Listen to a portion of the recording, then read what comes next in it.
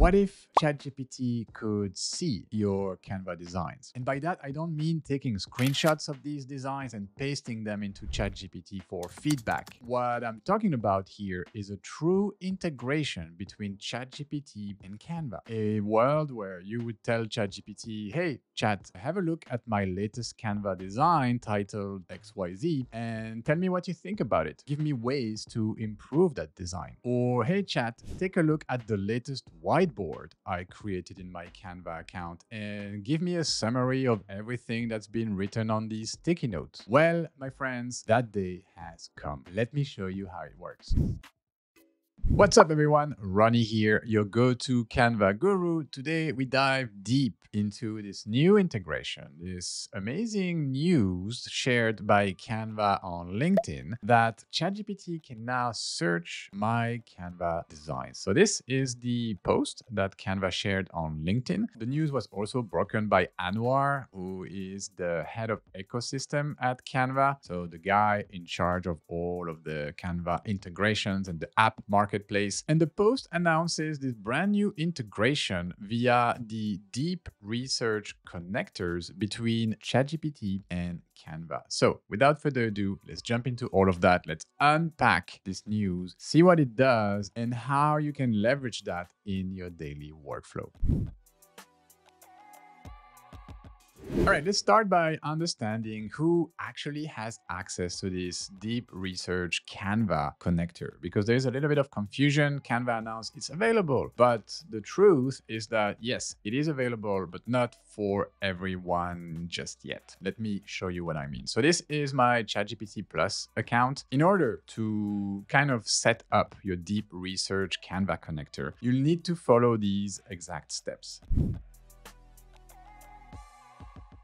From the homepage of your ChatGPT account, click on Tools, okay? And from here, run a Deep Research. But here, you need to click on Deep Research until you see this telescope right here with the research in blue. And the Sources button is where you should see all of your connectors. So by default, if you are in Europe, just like me, or if you are in Switzerland, or if you are in the UK, you will only see GitHub as your only option for connectors. Even if you click on Connect More, you shouldn't be able to find anything else right there. So that is unfortunately the reality of all the European countries, including Switzerland, including the UK, right? So I found this information on the OpenAI website, the help section. So there is a workaround, and the workaround is to use a VPN, all right? So I just happen to have a VPN right here. It is not connected right now because I wanted to show you this. I'm going to connect it to United States. There you go. I am now connected to the United States server. So what you do from here, just refresh your ChatGPT tab right here. And then once again, you will click on Tools, run Deep Research and Sources. Now, because I'm using this VPN, you will see more connectors. You'll see Box, Canva, Dropbox, GitHub, Gmail, and Connect More will give you even more options. So let's click on the Canva connector. All right, so find and fetch your Canva designs. That's what I want. Click on Connect, continue to Canva. And I will land on this page where I kind of need to confirm that I want to connect my Canva account to ChatGPT. But I love that I have the option of choosing my team, my Canva team. I don't want my main Canva account, the team run the account, to be fully connected to ChatGPT. For some reason, I kind of like my privacy and I don't want all of my company information and designs to be there. I have so many important documents in my Canva account. So I'm just going to select another team right here. I'm going to go for my Ronnie's team. There you go. And allow. Now this should quickly connect my Canva account to ChatGPT. You will see a little bit of wheels turning and there you go. So now I can see that Canva via Deep Research is connected to my ChatGPT. You see, you can come back here, hit the Manage button to disconnect your account if you decide, okay, this is not for you. But yeah, that's pretty much how it's done. So for those of you who you, like me, live in the EU but cannot wait to try this functionality in ChatGPT, I will leave you my affiliate link for NordVPN, which is the VPN I am using. This QR code or the link in the description will give you 3 free months of NordVPN so you can try the product. Full transparency, this is an affiliate link. So if you sign up, I will get a little commission on your subscription. But this video is not sponsored by NordVPN. It's just me sharing my free trial with you guys because honestly, this service has been working for me, and especially to work with ChatGPT, who always or never ships first to Europe. Now, let's continue with the tutorial.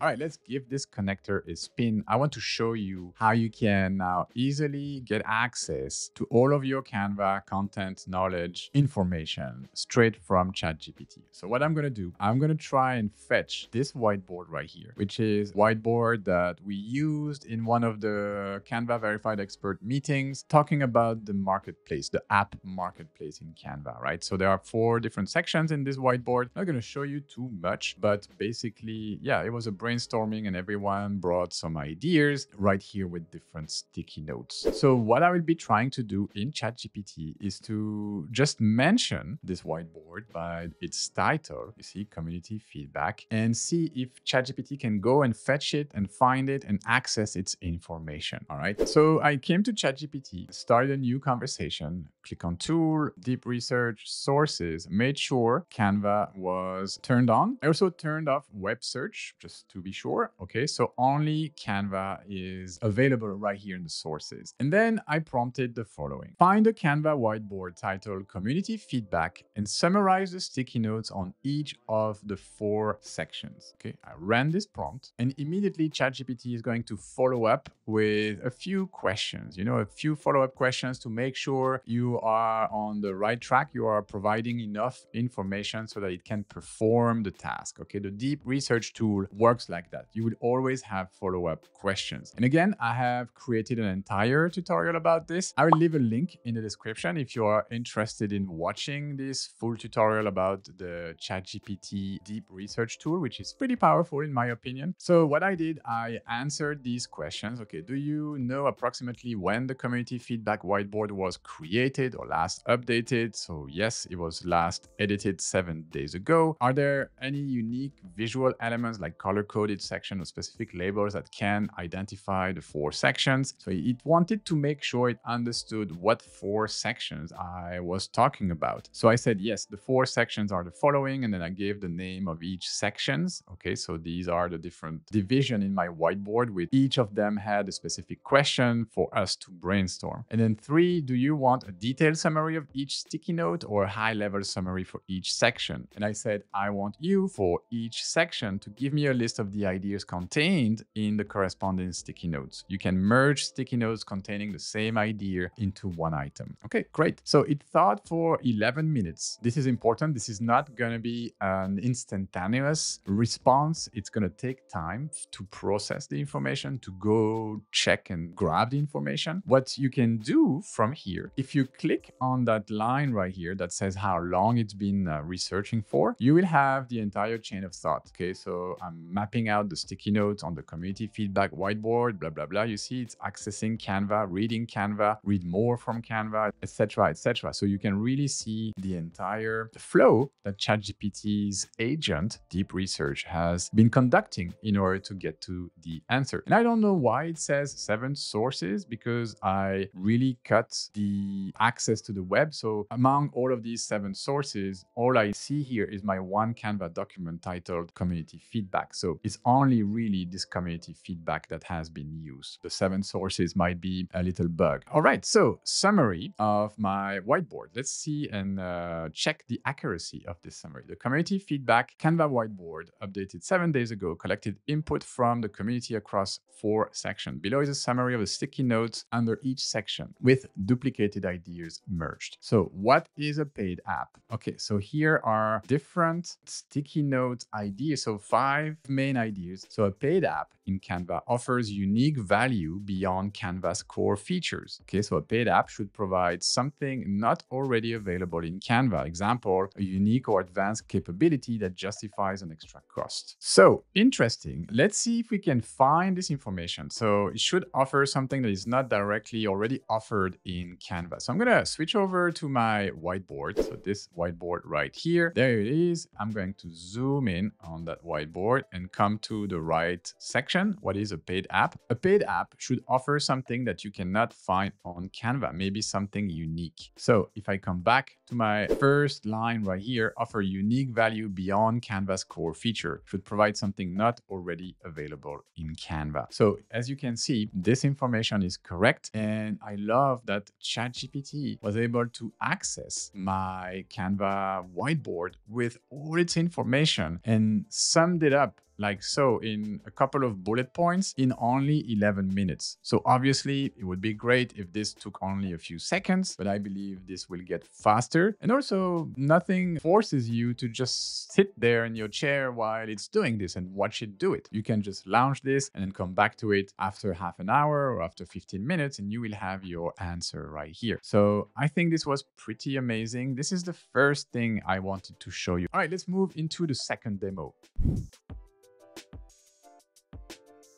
All right, guys, this is where things get serious, right? I believe what I'm going to show you is going to change the way we design. For a lot of us, we are really entering the era of AI-powered design. ChatGPT, by having access to your Canva designs, your Canva documents, can obviously do more than summarize the information it contains. It could very well give me some feedback, some savvy graphic design feedback on my designs, like critique them, but also suggest some improvement I could bring to these designs. So that's exactly what I'm going to show you in this second demo. So what I have here are 3 thumbnails that I developed in the previous version of the Canva Master Course, the 2024 version of this course. So I made these about 2 years ago. I am now again updating this massive course. So watch this space if you are in the Canva Master Course already, because there is a whole new course coming for you. Anyways, these were 3 thumbnails that were part of the social media section, and I was showing how to design YouTube thumbnails. So I made these as part of a fictional series with my NGO Fair Trade Connection called the series The Voices of Fair Trade, and we have different artisan stories. Okay, so I made these thumbnails and I'm curious to get ChatGPT's feedback, pretending to be an art director, on like what does it think about my design, right? So let me show you how I did that. So I obviously used the same thing. So Deep Research, connect with Canva, and prompted the following. You are an art director. I need you to give me feedback on the YouTube video thumbnails I designed in Canva. The document that contains my thumbnail is titled S06L08 YouTube thumbnails. Okay, so that is section 6, lecture 8 of the course, YouTube thumbnail. It was last edited 3 years ago. So I'm anticipating the follow-up questions that I had for the first demo and just making sure they are included in my prompt here. So next, I'd like you to focus on general feedback in order to improve the design, click worthiness, and ability to generate views on YouTube of my thumbnails. Okay, so that was my prompt. I ran that. I'd be glad to help, blah, blah, blah. Okay, so is this the correct title? So it's just making sure that S06L08 YouTube thumbnail is the correct version, the correct document I wanted to review. And even though it was last edited 3 years ago, okay, so it's just confirming the information I already gave it. Also, are you open to me reviewing all thumbnail designs within that document or just a specific one? So I answered yes, S06L08 YouTube thumbnail is the correct title. Review the first 3 pages / thumbnails in that document. I wanted a feedback on all the thumbnails. All right, so it got to work, took about 10 minutes, and here is the feedback. Okay, so basically, I'm not going to read everything, but I'm going to read the first feedback for thumbnail number 1, Bulbuli's story. And before I do so, I'm going to quickly split my screen so you can see both my conversation with ChatGPT and the actual thumbnail. So you can actually, compare what it tells me with the design. So if you're ready, 1, 2, All right, so there you go. I have my thumbnails on this side, right? The 3 thumbnails. And the feedback you see here, thumbnail 1, Bulbuli's story, is this one right here. So focus on this thumbnail. Maybe I can zoom in a bit. All right, like so. The first point of ChatGPT is color contrast. Ensure that the text, the voices of Fairtrade, Bulbuli's story, has a strong contrast against its background. If Bulbuli's photo's background is bright or busy, consider adding a semi-transparent dark overlay behind the text, so behind this text. So here it seems that the advice is that if the background, if the photo behind my text is a little bit too busy or bright, I may want to consider adding, especially here, because you see it gets clearer, lighter, and we have white overlays. So it's giving me the advice, maybe I could darken this background somehow. Okay. Next, use bold, bright colors. That is recommended to catch the viewer's attention. Next is font choices and size. Evaluate the font used for legibility. The title should be big, bold, and clear, since thumbnails are viewed at a small size. If the current font is thin or overly decorative, switch to a clean, heavy typeface. So it seems here that the advice I'm receiving is not super critiquing this particular design. It's just general advice on what would work as for a YouTube thumbnail. And I can see that by hovering over the different sources right here, I can see this is coming from somewhere else. Okay, you see lecture 19, your choice of font, etc., etc. So it's interesting that it's fetching more sources still in the Canva website to give me these pieces of advice right here. So make sure those 2 words are in large font size. This is where it gets interesting and specific. The series tagline, the voices of Fairtrade, can be in smaller secondary font. It should not be competing with the main title. So if it's currently in the same size or style as Bulbuli's story, try reducing the size or weight so that the viewer's eyes go to Bulbuli's story first. So this is a particular critique aimed at my specific design because I made the name of the series actually bigger than the name of the episode or the person's story, right? And this will come again a little bit later in visual hierarchy. Establish a clear visual hierarchy so that the most important element, so that would be Bulbuli's face and the title Bulbuli's story, dominate the thumbnail. The viewer should understand immediately that this is Bulbuli's story being told. To achieve this, ensure Bulbuli's face and the name are the focal points on this design. The text, the voices of Fairtrade, is context branding, and it can be smaller or placed in a corner or along the top, whereas Bulbuli's story should be front and center. So you might position Bulbuli's story on the opposite side of the image from her face so that each element has its own space and they don't overlap or compete. So this is really, really interesting. Then it goes on saying, use color and size to your advantage. For example, the name could be in a bright color or high contrast white, and the tagline in a more neutral or subdued tone. This way, and this is where it gets really specific, this way, a quick glance communicates who and what the video is about. Okay, the hierarchy of information should be 1. Bulbuli's face. 2. Bulbuli's story title. Okay, so this little title right here should be the second thing I read or I discover when I scan through this thumbnail. And then 3, the series name or tagline. And it goes on about image clarity, overall composition, balance, etc. And then I have my thumbnail number 2's feedback, which is pretty much the same because I made these all consistent looking because they are part of a series, right? So basically, my takeaway from ChatGPT's feedback on my design and suggestion to improve would be to kind of switch this title right here for this one, bigger one right here. So Bulbuli's story should be the bigger text I am reading here instead of the voices of Fairtrade. So my verdict here is that this was super useful, all right, to receive feedback on all of these different aspects of the thumbnail. So I have some feedback on the color contrast, on the font choices and sizes, on the emotional expressions of my photos, visual hierarchy, image clarity, composition, etc., etc. And yes, some of this information was quite generic, but still, like it was brought to me in a concise package, and together with this generic information, I received some specific action points I could actually take to improve my design, to improve my thumbnail. So my 2 cents is that this integration is chef kiss. This for me is the future of design. I believe what's coming next is a deeper integration where like I would just change these two lines in the design by simply prompting, not having to do it in Canva. We will lose a little bit of the magic of what designing means. I agree, but that's where we are going, guys. So you'd better get used to it and you'd better jump on the AI bandwagon and just start learning everything it can do, because this is pretty amazing. All right. Thank you for watching until the end. I'm going to leave you with the rest of our AI video playlist so you can discover more of what's going on with Canva and ChatGPT.